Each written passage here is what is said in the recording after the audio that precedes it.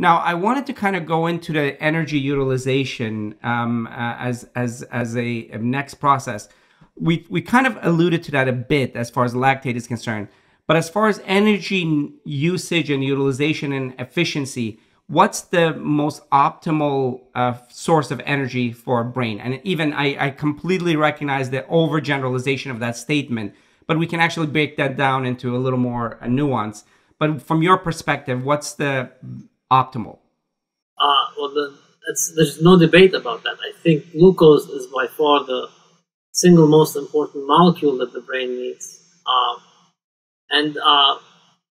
You've got all these homeostatic mechanisms to make sure that the brain is getting glucose, including insulin resistance. So people when they get insulin resistance during acute exercise, for example. If you acutely take your bike or run, your muscle tissues will become insulin resistant. That's opposed to chronic exercise where you become insulin sensitive.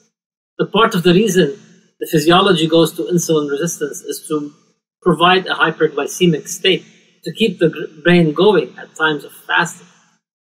So glucose, and that's exactly why insulin does not regulate glucose delivery across the blood-brain barrier. So when tissues like the muscle or the adipose tissue or the liver are now failing to respond to insulin, this is shuttling glucose into the brain to keep the brain going.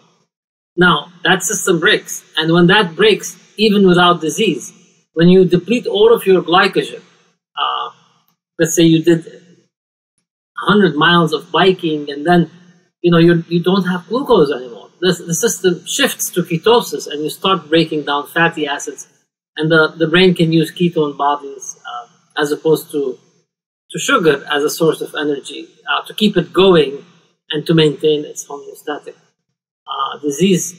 homeostatic mechanisms.